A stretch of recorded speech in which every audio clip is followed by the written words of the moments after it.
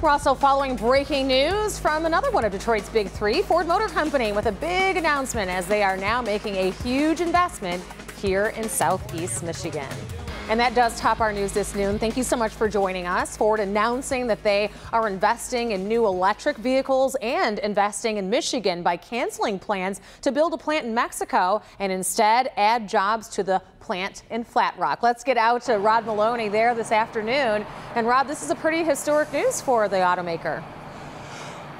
Yeah, I don't think you can underestimate the impact of this particular decision. It's a $1 billion decision by Ford Motor Company, and they're betting on Donald Trump's tax policies benefiting them down the road because they are canceling that $1.6 billion plant that was going to go into San Luis Potosi, Mexico.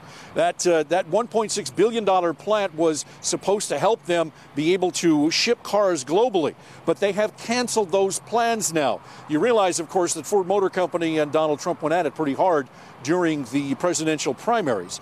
And in exchange for not building that plant, Ford's going to invest about half the amount that they were going to put into Mexico and build another plant here in Flat Rock, or at least a piece of the plant here in Flat Rock. They're going to have a high-tech electrified and autonomous vehicle facility as well as they build the Mustang and the Lincoln Continental here.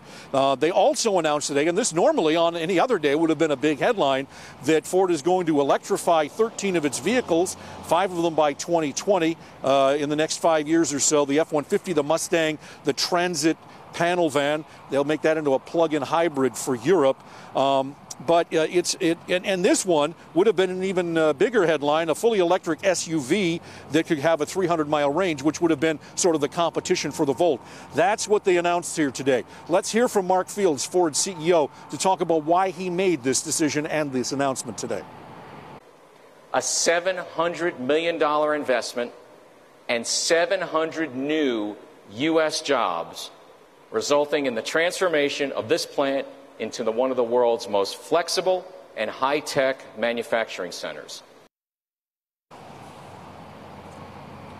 And so Ford, I asked Mark Fields, why hold an auto show if you're going to be doing this 3 days in advance?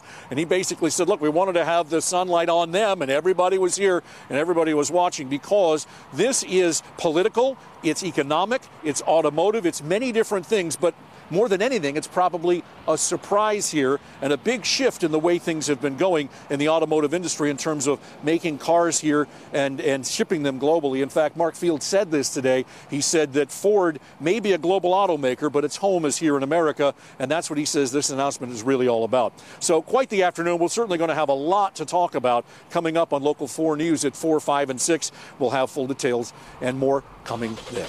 Reporting live from Flat Rock, Rod Maloney, Local 4. Pretty significant, Rod. Thank you. We look forward to further reports. And speaking of President-elect Donald Trump, he's also using Twitter to criticize General Motors and may, as a result, be learning about auto production strategies. Donald Trump today issued a statement on Twitter saying that General Motors is sending Mexican-made model of Chevy Cruze to the U.S. from dealers tax-free across the border. Make in USA or pay a big border tax. Well, General Motors responded and wanted to set the record straight by saying that General Motors manufactures the Chevy Cruze sedan in Lordstown, Ohio. All Cruze sedans sold in the U.S. are built in GM's assembly plant in Lordstown. GM builds the Chevy Cruze hatchback for global markets in Mexico, with a small number sold in the United States.